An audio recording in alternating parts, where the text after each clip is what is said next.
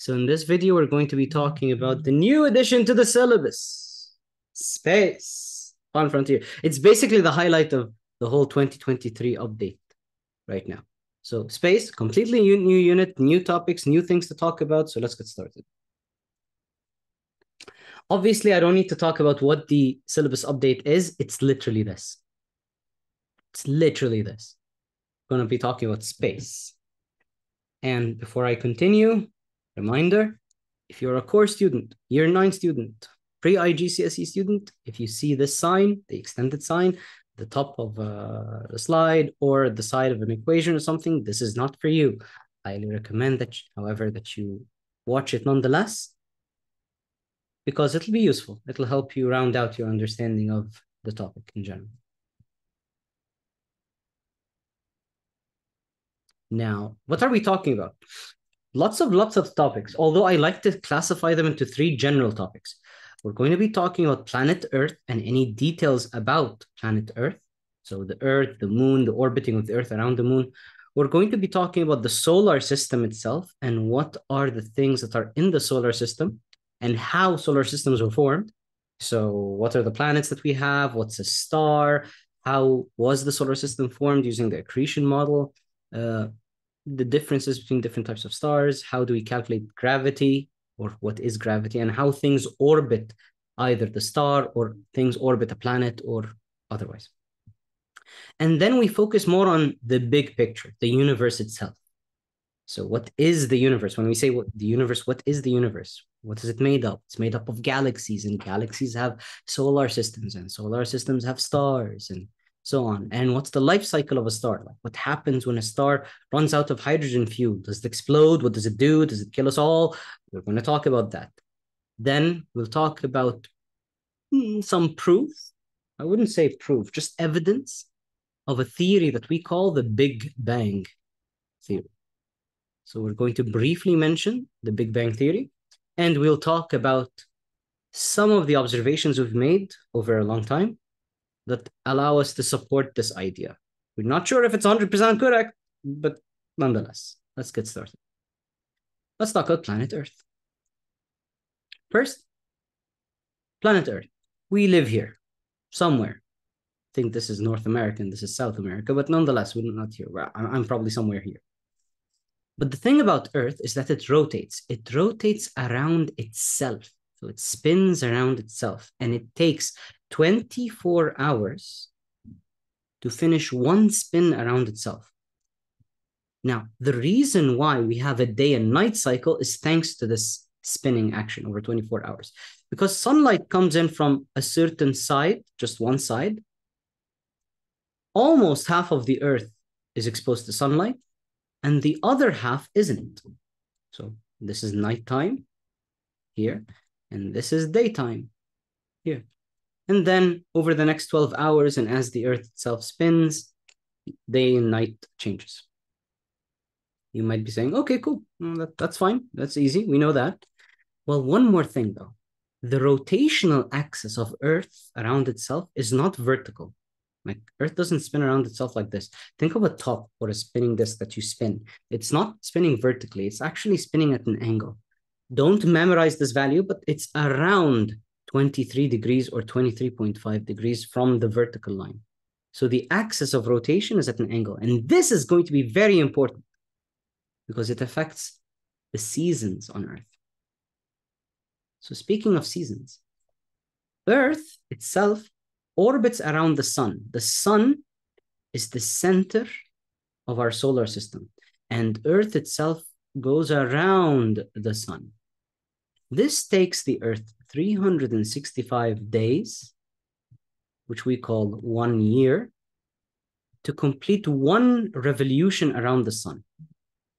Now, it's the tilting of the Earth's axis alongside the orbiting of the Earth around the sun that determines the kind of weather we have, or to be specific, the kind of season that we're discussing. So is it spring? Is it summer? Is it autumn? Is it winter? What exactly is it? So how does that work? Well, here's the thing. Take a look. Take a close look at what's on the diagram. depending on where the sun is and where the axis is, half of Earth, the upper half, the northern hemisphere, oops, that kind of spoils things. The northern hemisphere is winter and the southern hemisphere is summer, right? We were just coming out of because we're currently in the north, so we were just coming out of our winter and we're currently in spring, and now we're heading to summer. When the northern hemisphere is summer, the southern hemisphere is winter. But why? Because of the tilt of the Earth, the infrared radiation that comes in from the sun does not travel the same distance as it hits the Earth. It travels less, at least with the axis tilted this way, as it hits the northern hemisphere, and it travels more before it hits the southern hemisphere. So the infrared waves get a bit weaker, so it gets a bit colder. And the northern hemisphere is a lot hotter. So now we have summer. But and let me go back, as the Earth orbits the sun with this axis, the northern hemisphere is now farther and the southern hemisphere is closer. This is farther and this is closer. So the southern hemisphere becomes summer because it's hotter now, and the northern becomes winter. So again, thanks to the tilt of Earth's axis, this both affects the day and night cycle and the weather we get, the seasons we get, as it orbits around the sun. Yeah. One more thing. Earth as a planet has a moon, as in we have a natural satellite that orbits us called the moon. Now, this moon takes around 30 days, or basically 1 month, and because it's not exactly 30, to be honest, 1 month in order to finish one orbit around planet Earth. Now, the orbiting of the moon affects a couple of things. One, it affects the tides on Earth, and we've already mentioned that when we talked about tidal waves before, or high tides and low tides, not tidal waves. But then it also affects the phase of the moon. Depending on where the moon is relative to the Earth and relative to the sun, the sunlight can hit the moon and reflect to Earth. So you see the entire moon, you get a full moon. But if the moon is here, the sunlight hits the moon and reflects back. So we don't get light from the moon. The moon itself is not luminous. It doesn't emit light. It's reflective. So depending on where the moon is around the Earth, certain portions of the moon can be seen because it reflects light from the sun, and the other portions don't. So depending on where it is, we get to see more and more and more of the moon. That's why we sometimes see a crescent or a half moon, right? Or a waning moon or a full moon, or obviously I'm moving this way. So this is why the moon has phases, because of its location around the Earth. As the moon is moving away from the sun, all right, it's called waxing because it gets, lit up. As the moon is moving towards the sun, it's called waning, because to us on Earth, we end up not seeing the moon properly when it's a new moon. Kind of a weird name, waning and waxing.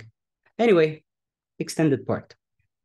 As the Earth orbits the sun, or any planet orbits its star, you should be able to calculate what we call the orbital speed, or how fast, basically, does this object move around the sun. So the orbital speed is simple. Speed is distance over time.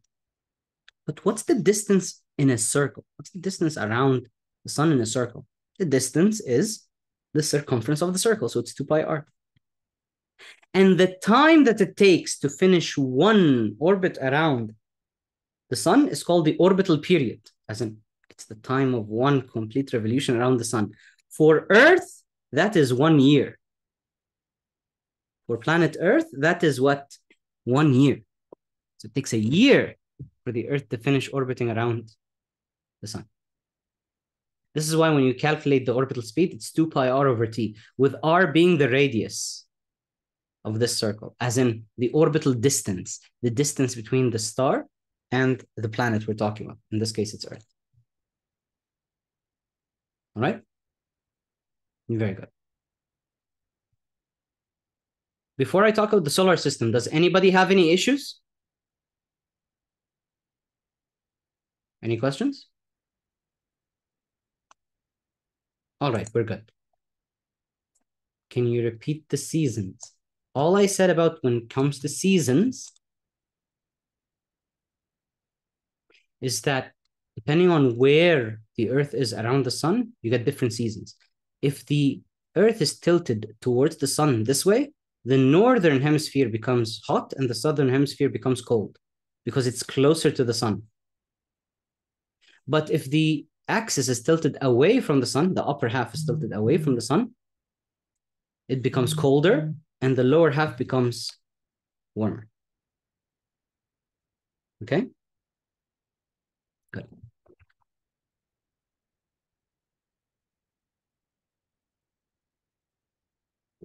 Now, let's talk about the solar system.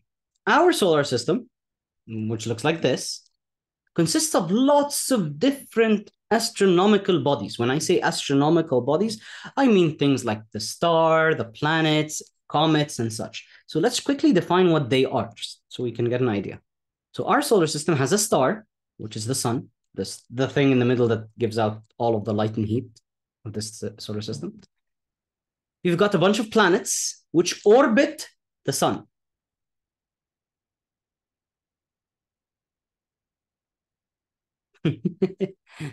All right. You've got that orbits the what? The sun. I'm sorry, somebody sent me a funny message right now. Then you have minor planets or dwarf planets like Pluto, which after my own heart, I loved Pluto. And I was so devastated when they decided not to classify it as a planet a very long time ago. But we still classify it as a dwarf or minor planet. And that also orbits the sun. Asteroids are just a bunch of rocks that are floating in outer space that were left behind after the formation of the solar system, or maybe they broke off from a certain type of moon or planet, and they just orbit around the sun as well. Moons, however, always orbit a planet. Because I remember somebody asking me earlier, what's the difference between a moon and a planet? A moon doesn't orbit the sun.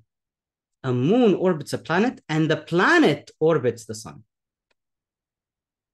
And then you have a bunch of comets and natural satellites similar to the moon. So you have a bunch of comets flying around the sun. And they also orbit the sun as well.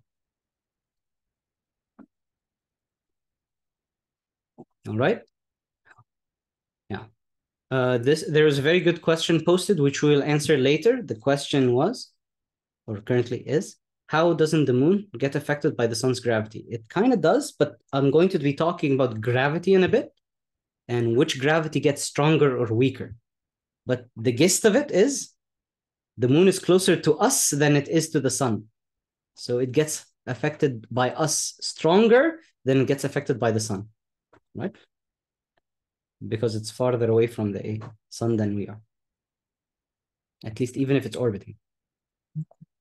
So what are the things in our solar system? We have the sun over here, and we have 8 planets. The first 4 planets that are close to the sun, you have to memorize them by name. You don't have to memorize all of these moons and stuff. No, just the planets. You've got Mercury being the closest, followed by Venus, Earth, us, we're here. Mars, Elon Musk wants us to go there, so good luck. We've got a bunch of asteroids, broken rocks and stuff. And then you have 4 other planets, which we like to call the gas giants. The first one is Jupiter. Saturn is followed by that. And remember, Saturn is very distinct with its rings. You've got Uranus, the butt of all space jokes. Haha, I'm funny always. I will never stop using that joke. And Neptune. You have to memorize them in order and by name. The first 4 planets are very small and rocky. So Mercury, Venus, Earth, and Mars. The other 4 planets are giant and gassy, right? Jupiter, Saturn, Uranus, and Neptune. So that's what makes up our solar system. This is an extended part, okay? There's certain types of data that we need to understand. Don't have to particularly define them, although honestly, you have to be able to define gravitational field strength. But you need to understand what they mean. First, what's orbital distance? It's the distance between a body and the sun. Remember, if we have a planet that orbits the sun, this radius of its orbit, this is called the orbital distance. Orbital duration, or what we like to call orbital period sometimes, it's the time taken to finish one complete orbit. Planet around the sun, a moon around its planet, so on. Density, I think that's easy, mass or volume. Some planets have very large densities, some planets have very small densities. Like if I go back, you've got planets that are huge in size, like Uranus, for example, or Neptune. They're much larger than Earth, but they almost have the same mass as Earth. It's almost the same. I'm not saying it is. It's almost the same. So it's a lot less dense than Earth. Get the idea? It's just density. Surface temperature, which is the temperature of the surface of the planet. I don't care about the temperature in space. I'm talking about the temperature if we land on the surface. For example, on Earth, our temperatures can range from, I think it was -50 to 58, something like that. You don't have to memorize that value, but there's a certain range of temperatures on a surface of a planet that, to us at least, deems it more habitable or inhabitable. Like it's easy to live on, or it's not easy to live on. But the most important quantity is its gravitational field strength. It's how strong that planet's gravity is. It's defined as the force per unit mass. And remember, this had the symbol G. So if you remember from unit 1, W was equal to mg. So G is W over M. It's how much weight or force that acts on a certain mass. Certain weight or force that acts on a certain mass. For example, on Earth, and this is a value we have to memorize, the value of G is 9.8 newtons per kilogram, meaning every 1 kilogram is pulled with a force of 9.8 newtons. Here it is. Here's Earth. Then what about other planets? And before I continue, do not memorize a thing. I hope that wasn't too creepy and it didn't sound too weird. But do not memorize any of these, just Earth. But you need to understand what they mean. There are 2 things to understand. The bigger the value of this G, like Jupiter, for example, is 24 and Neptune is 11.7. I'm comparing it to Earth, okay? This means that the planet has more mass because the value of the gravitational field strength, depends on the mass of the planet itself. So the more massive the planet is, the more matter it has, the more mass it has, the greater its gravitational field strength. Because gravity exists due to mass. You flinched? Oh, God. Then what about something like the moon or Mercury? They have a much smaller value of G. What does that mean to us? They have less mass. Now, the second thing that we need to understand is that if you go to a planet, if you physically go to a planet with a smaller gravitational field strength, this means you can float around. You will weigh lighter. You will have less weight. You won't lose any mass. You'll just be floating around because you're lighter, less gravity. But if you go to a planet like Jupiter, you won't be able to walk. You're going to be pulled and smacked into the ground and you won't be able to move. All right, good. Continuing on with the analysis a bit. So as we just said, keep these things in mind. The strength of the surface of a gravitational field depends on the mass of the planet. We just said that. But the gravitational field strength around the planet decreases as you move farther away, which makes sense. So if this is a planet, we're here on Earth, and then you leave the planet itself, the farther and further away you are, the weaker the gravitational force that's going to be acting on you. So the values of G that I've written down over here, these are the values of G on the surface, not in outer space, all right? Now, you asked me a little while ago, why doesn't the moon get affected by the sun's gravity? Why? Because of two things. First, most of the mass of the solar system is in the sun. That's why the planets orbit the sun. So when you have a sun and you have a planet, the reason the planets stay in orbit is thanks to the gravitational pull of the sun on them. But we just said something about planets which also applies to the sun, which is what? That the strength of the gravitational field decreases as you move farther away. So here's the question. Is our moon closer to us or closer to the sun? Sure, the sun has very strong gravity, but because the moon is really far away from the sun, the force on it is weak, it could still orbit the sun. But because we're also there and we are closer, or when I say we, I mean planet Earth, and Earth is closer to the moon, much closer, and I mean much closer to the moon than the sun is, our gravitational force keeps the moon in our orbit instead. Right? Finally, the orbital speed of a planet depends on the distance as well. If a planet is very close to the sun, like Mercury, it zooms around very quickly. But if a planet is super far away from the sun, like Neptune, it moves very slowly. Oops. It moves very slowly.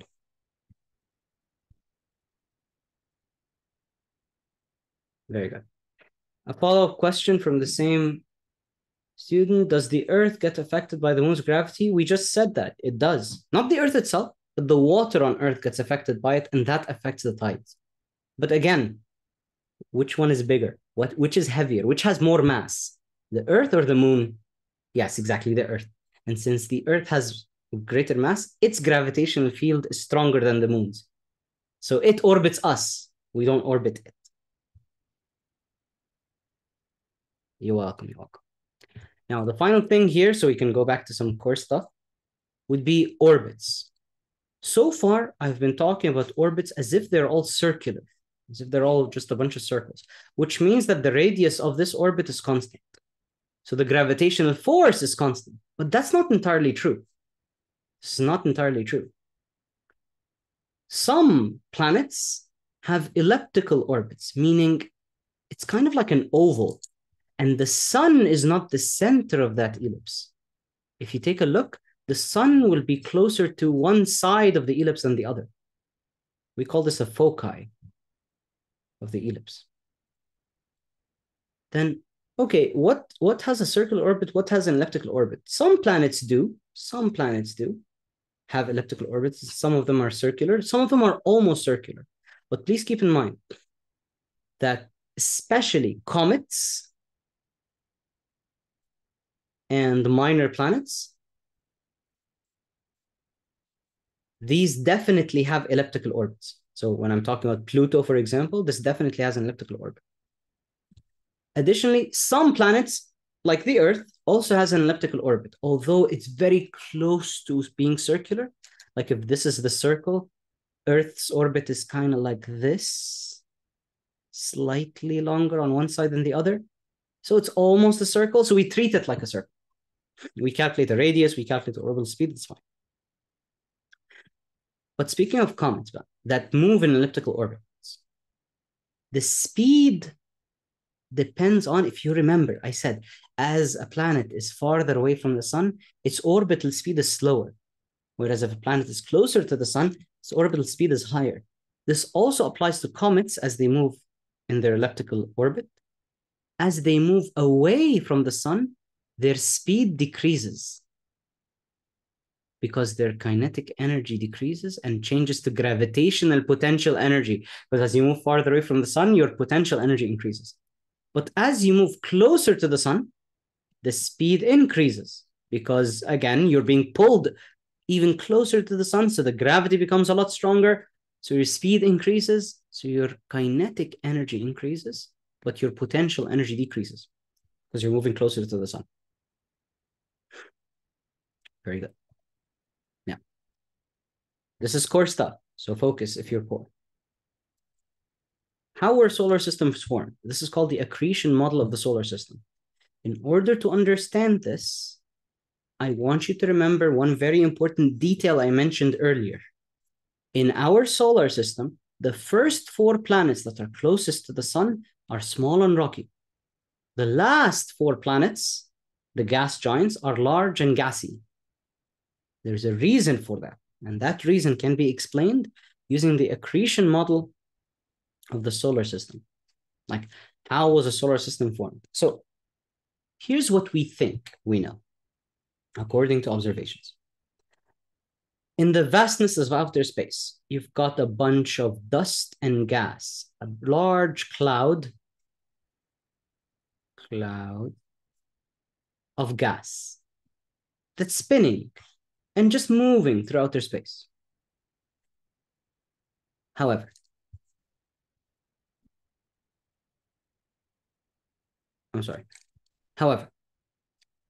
as gravity starts to act on this cloud, the gravitational force in this cloud starts to attract gases towards its center, the cloud starts to spin faster and faster and faster, forming what we call an accretion disk. So this cloud of dust just starts to spin faster and faster and faster. While this is happening, it attracts a gas or lots and lots and lots of gas towards the center.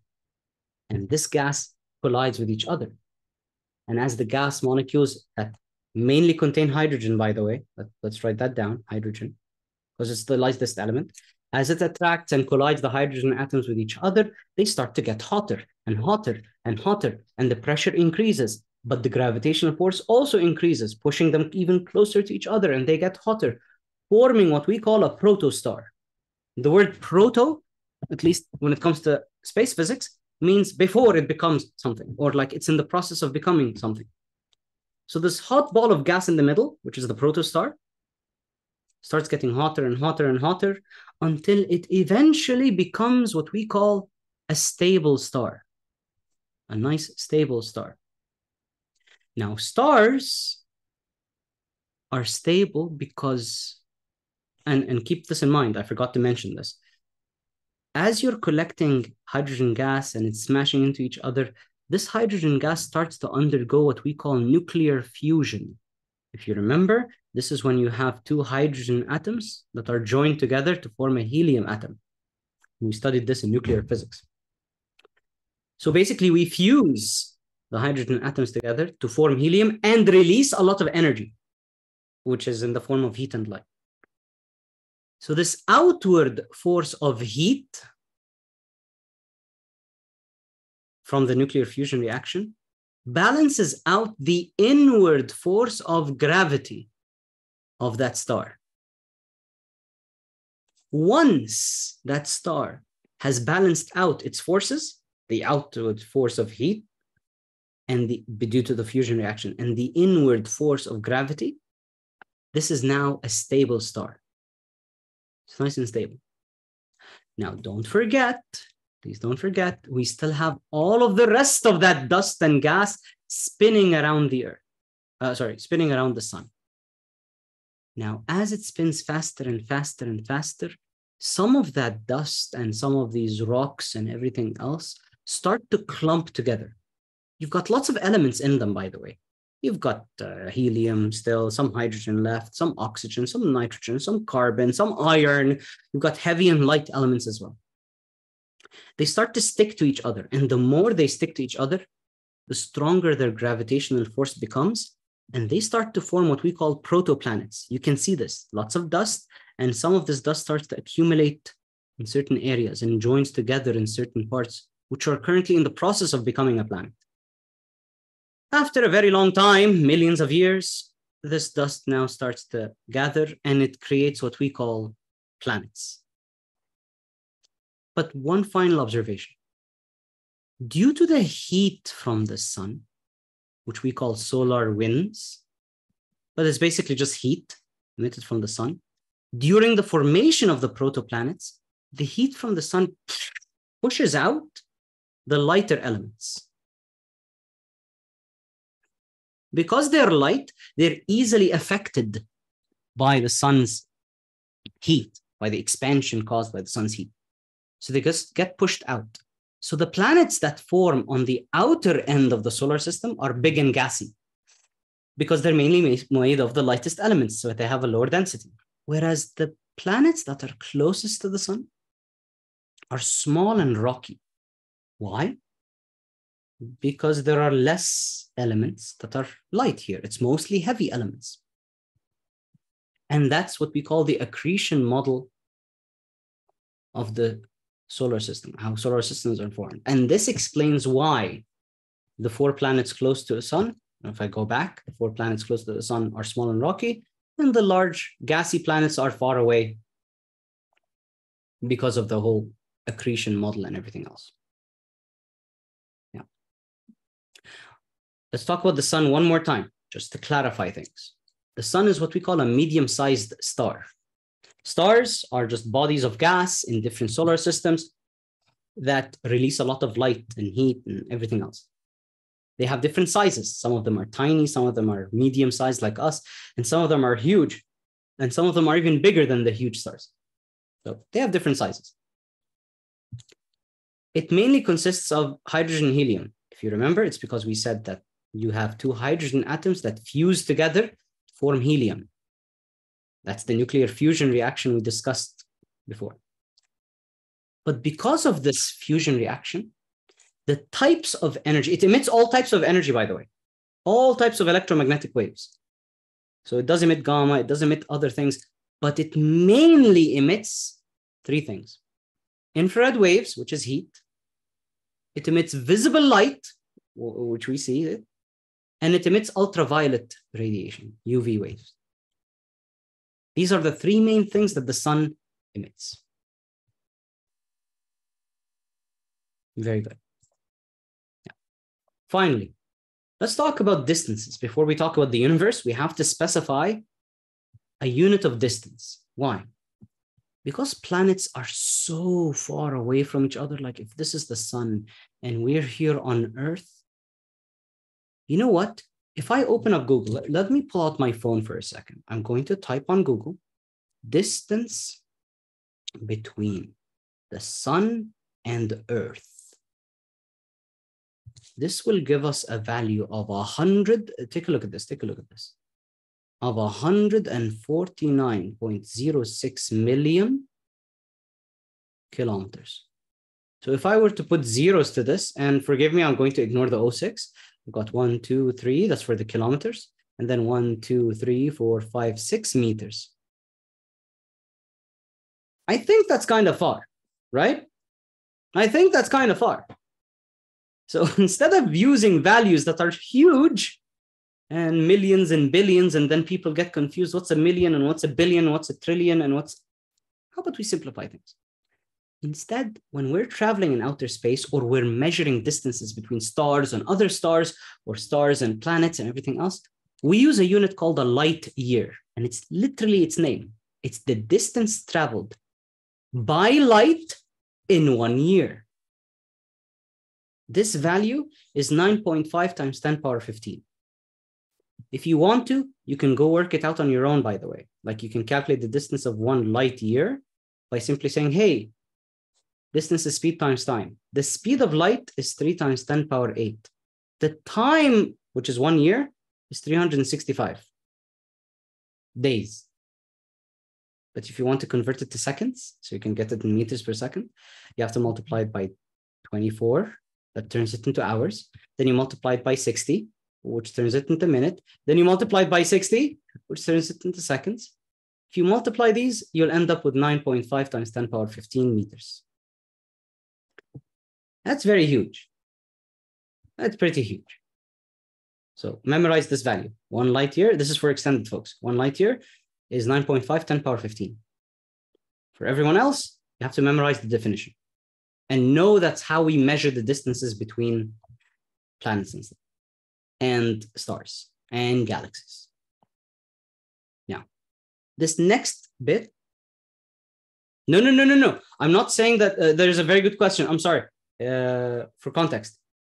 So are all planets the same distance from each other? That's not what I'm saying. No, I'm just saying that instead of measuring the distance between planets in meters, so you end up with a gajillion zeros, we created a new unit for very large distances, which is the distance traveled by light in 1 year. So if I tell you, for example, that you traveled half a light year to get somewhere, what does that mean? It's literally half of 9.5 10 power 15, which gives you a certain value. So 0.5 times 9.5 gives you 0.5 times 9.5 gives you 4.75. 10 power 15. Absolutely, yes. A light year is a constant. Do you want to know what it's like? Do you want to know what it's like? It's like if I tell you, what's 1 kilograms in grams? What are you going to say? Exactly, 1,000 grams. It's a constant. But instead of measuring everything in grams, we decided to use a prefix and we just use kilograms sometimes. Same thing. We just took a very large value and we changed it into a constant. So we measure everything relative to that constant. 2 light years, 75 light years, and so on. You're welcome. Now, take a deep breath. And I ran out of water. Amazing. There was a drop in there. Let's talk about the life cycle of a star. This next section of the life cycle is extended. But what do I mean by the life cycle of a star? I mean, what happens to a star when it runs out of fuel? Your brain might be working, what fuel? Remember, we said that a star, it balances and becomes stable when the nuclear fusion reaction emits an outward force of heat, which is equal to the inward force of gravity of that star. So it's balanced, all these forces are balanced, and everything is stable. Eventually, though, that will run out because it will run out of hydrogen, changes it all to helium. So now it's going to happen. Let's see what happens.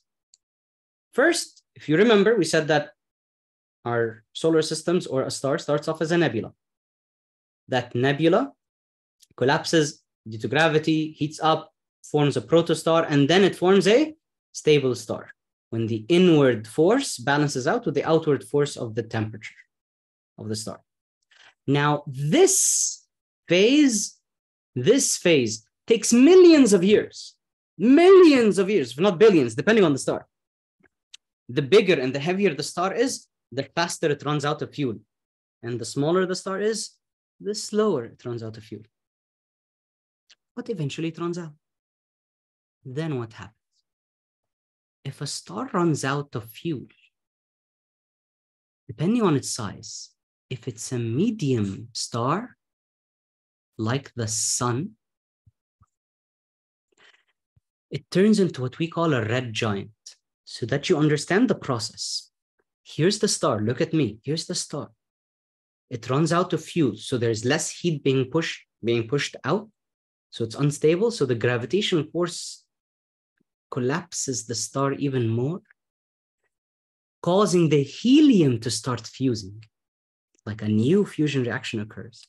But because it's now fusing heavier elements, this becomes, I don't want to call it a star because it's no longer a star anymore. This fusion reaction causes this star to expand because it's now restarting the fusion reaction, but with heavier elements. There's a lot more energy that's running out even faster. Boom. As it expands, it actually eats up a few planets in the solar system. Like it destroys the first 3 or 4 or 5 planets, depending on the size of that star. It destroys a few planets. We call the red giant. But eventually, even that runs out of hydrogen. And when it runs out of hydrogen, this phase is not very important. But when it does run out of hydrogen, what I need to write, why did it freeze? Okay. When it does run out of hydrogen, you've got a bunch of dust left. That's called a planetary nebula. It's not very important because that's the rest of the solar system, but I'll get back to it. What happens is that whatever is left at the center of that star, like after it's been completely done and it's collapsed again, it cannot fuse anymore. You're left with this big white dot of heavy matter called a white dwarf. The reason it's called a white dwarf is because it's slowly giving out light and some heat, which is residual energy from when it was a star. Eventually, by the way, and let me add this as an extra, eventually a white dwarf turns into a black dwarf, which is basically the same object, but it's run out of light, it's run out of heat, and it's just dark, just a big piece of rock floating around in outer space. Just a big piece of rock floating around in outer space. All right?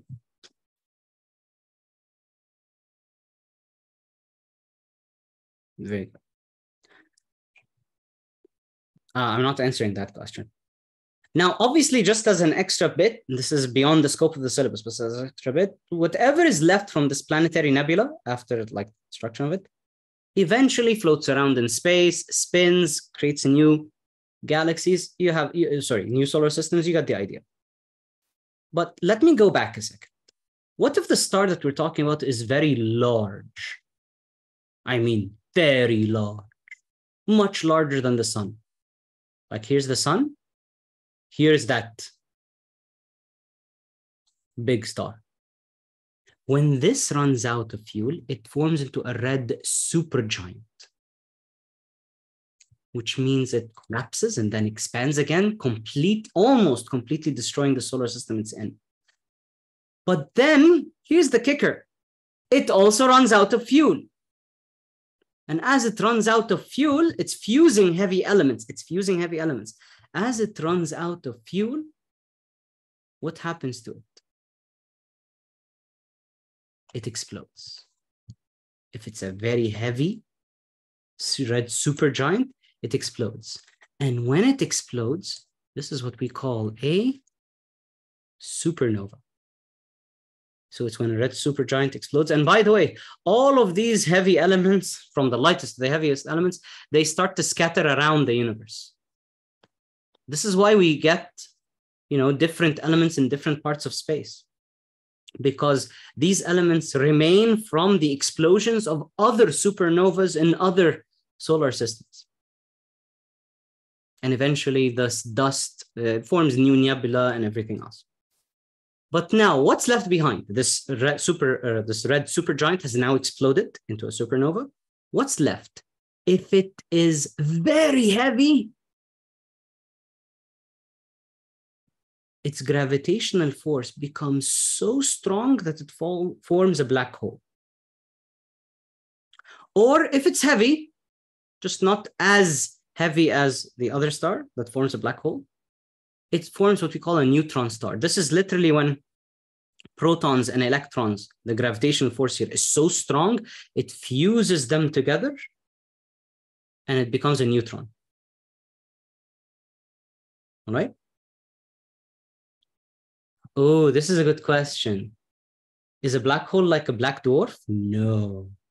You see, a black dwarf is kind of small. So it's just a piece of rock. Sure, it has some gravity, but a black hole has extremely strong gravity. I mean, gravity of a black hole is so strong, it attracts light.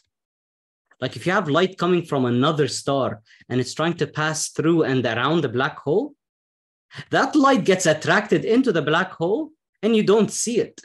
That's why we call it a black hole. Because when you look through a telescope, in outer space, you will see lots of little dots and colors and everything else from all of the dust and all of the stars and other things.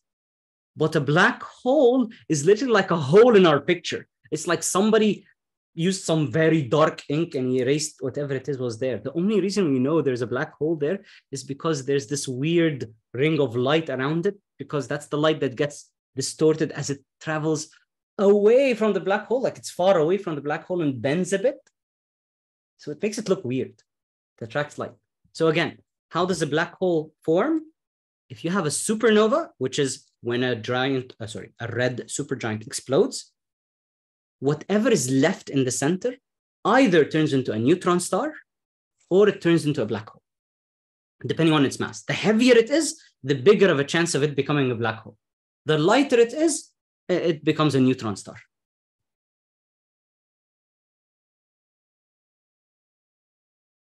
All right. Obviously, like we said, whatever bad residue is left, this nebula that's left behind, all of that dust that's thrown away and it's left behind, this could start forming new stars and new solar systems and new planets and so on. Very good. Now, finally, let's talk about the universe. Let's end this session by talking about the universe. The universe is huge. It consists of billions of galaxies. We can't count them all. But we live in a galaxy called the Milky Way. Like our star, the sun, is in a galaxy called the Milky Way. Maybe it's here. Maybe it's here. Maybe it's here. I don't know, honestly. I just put this arrow in because it looked cool. You know, like these mall maps that say, you are here. That's basically what it reminded me of. It's like, hey, look, we're somewhere.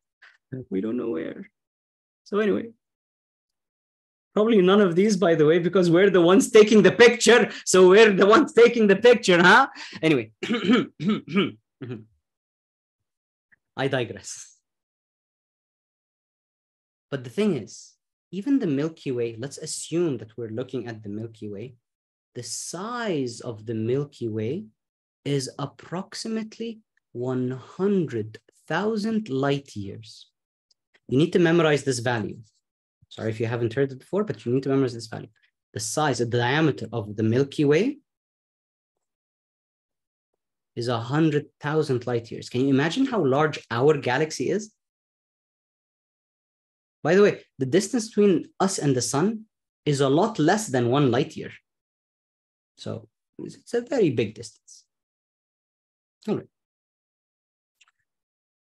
But how do we know that there are other galaxies in the universe? Because we see them, sure. But one idea is that, if I go back to this picture for a second, one idea that we have is that this universe doesn't have a fixed size. This universe is actually expanding, like it has a limit, and it's now growing beyond that limit. So we're assuming that over time, the size of this universe is increasing and increasing and increasing. We call this the Big Bang Theory, where we assumed that the entire universe started off as a little dot, an infinitely small dot of mass and energy. And then it exploded, boom. And then when it exploded, it scattered all of its mass and energy. And then that universe started to get bigger and bigger and bigger because it has its velocity, it's not slowing down, it's just moving far away. But how do we know that this is true? One of the observations that convinced us that this could be true is redshift. Basically, as a planet, or sorry, planet was the wrong term, as a star or a galaxy moves away from us, the wavelength of the light emitted by that galaxy increases, especially compared to something that is stationary. Like if you have a stationary star that's sending us light, it has a certain wavelength, it doesn't change. But as other stars move away from us, the wavelength of that wave gets stretched out. So as the universe expands, it stretches that wavelength more.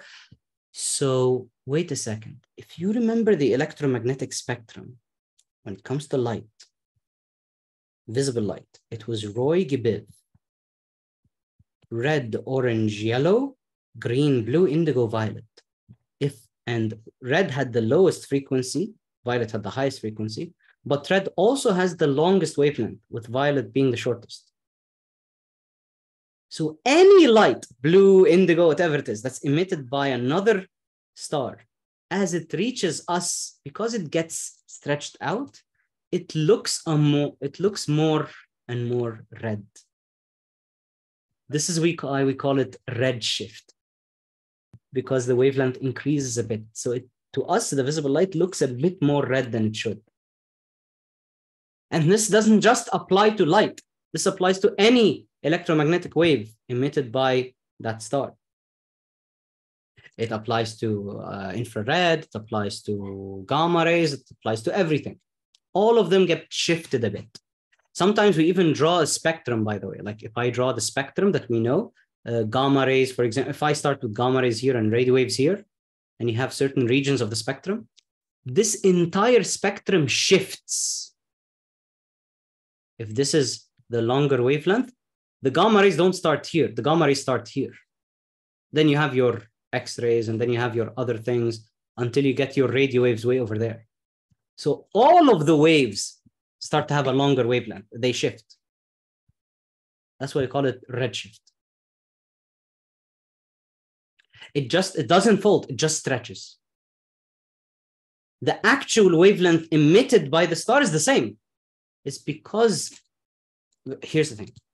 If my right hand is emitting a wave like this, pew, pew, pew, it's emitting a wave.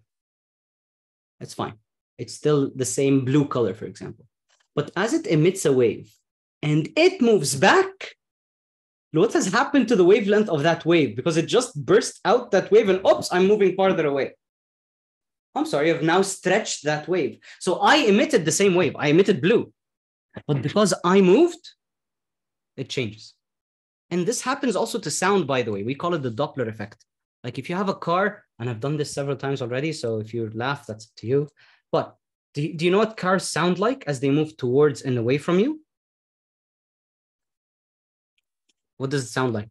As a car moves towards you, it goes like, and then as it moves away, it goes like, right? I kind of like that. When a car moves away from me, the sound becomes lower pitched because its wavelength gets stretched. And if a car moves towards me, it sounds higher pitched because the waves get compressed. Do you know what's the opposite of redshift? If a planet or star is moving towards us, we call it blue shift. It's beyond the scope of the syllabus. It's beyond the scope of the syllabus. But this happens whenever something that's emitting a wave moves either towards you or away from you. Because every star that we've observed in outer space is redshifted, this was the first piece of evidence that told us, hey, all of these things are moving away from us. So if they're all moving away from us over time, that means what? If they're all moving away from us, that means what? This means the universe is expanding. The universe is getting bigger, and it's continuously getting bigger. Yeah.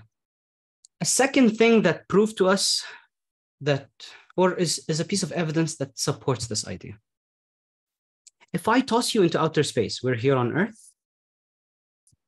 and we decide to fly out into outer space.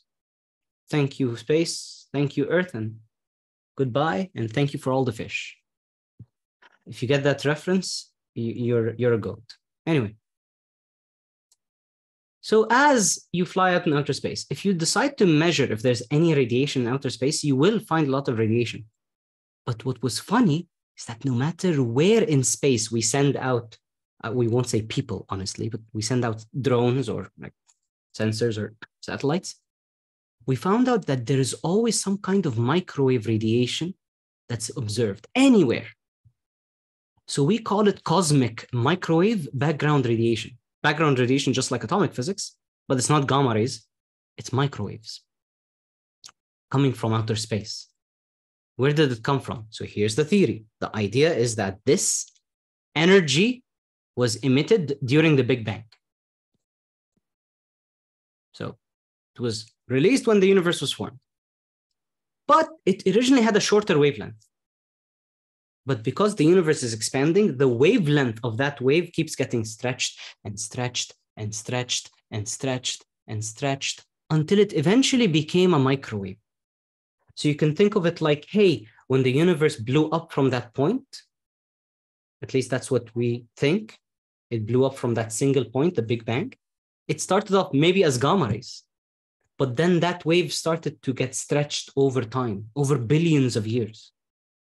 Until now, it's currently at microwaves. And by the way, even that microwave's wavelength over a very long time will continue to increase the frequency will continue to decrease. Maybe it won't be a microwave anymore. Maybe it'll be a radio wave after a few million years. Who knows? But that's an idea.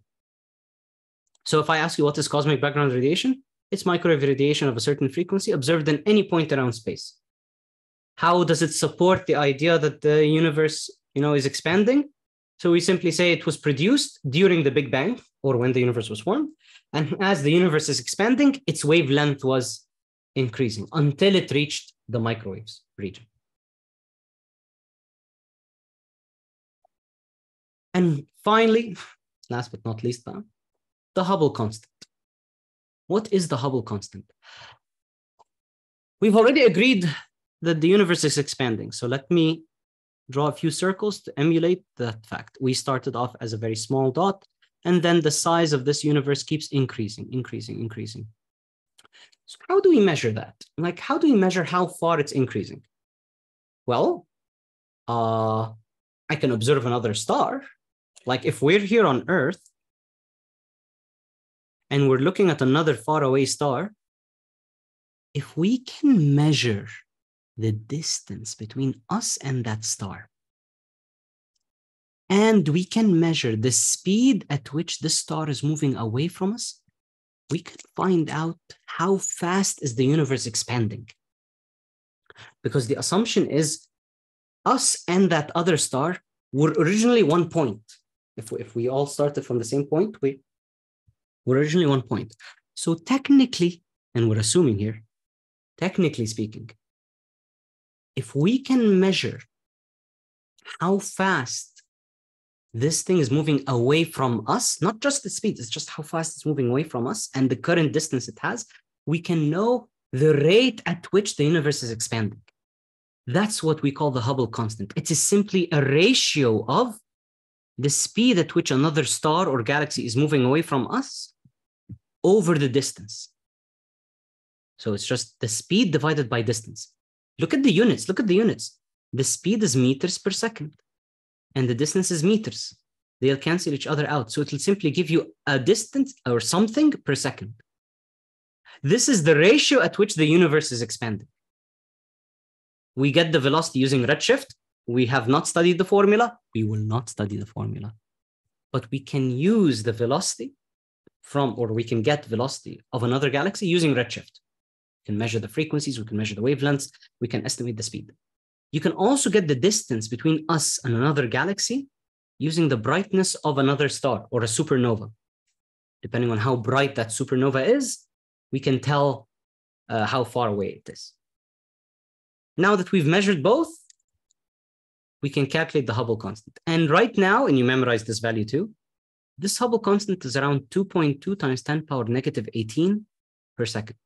That's the rate at which it's expanding. One final thing. If this is the rate at which it's expanding, if you inverse this ratio, you're literally dividing distance over speed.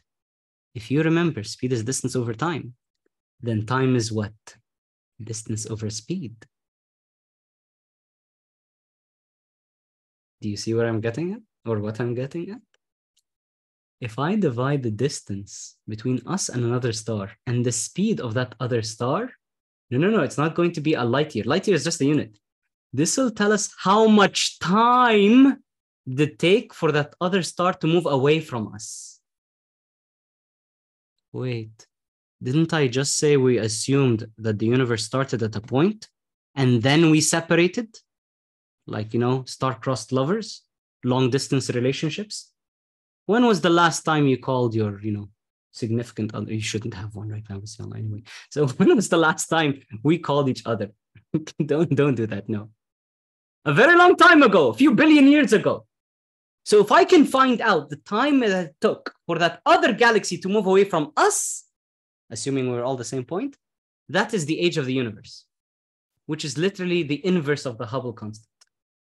So if I divide, and this is just for fun, you don't have to memorize this, but if I divide 1 over 2.2 10 to the power negative 18, if I work this out, 1 over 2.2 10 power negative 18 This will give us 4.54 times 10 to the power of 17 seconds. Let me change this to years so we can get an idea. So in order to change it to years, we'll divide it by 60 and another 60 and 24 and 365. This will give me 1.44 times 10 to the power of 10, which is 14.4, 10 power 9. 10 power 9 is a billion. So our current assumption is that the time that it took for another galaxy to move away from us, which is the age of the universe, is 14.4 billion years. That's very fascinating, honestly, but it's all assumptions based on certain measurements with a big amount of uncertainty, by the way. We're not 100% sure. So, what about the syllabus? So what should I memorize? Well, one, you should memorize what does the Hubble constant even mean and the ratio itself, V over D. You should briefly know that we can get the velocity using redshift of another galaxy and distance using the light from the supernova of another galaxy, the brightness. And finally, you should memorize this value, 2.2, 10 power negative 18. Thank you very much. Oops, there was an error here. This is space physics, not nuclear physics. Anyway, I'm human. I make mistakes. Thank you very much for listening. I'll see you guys next time.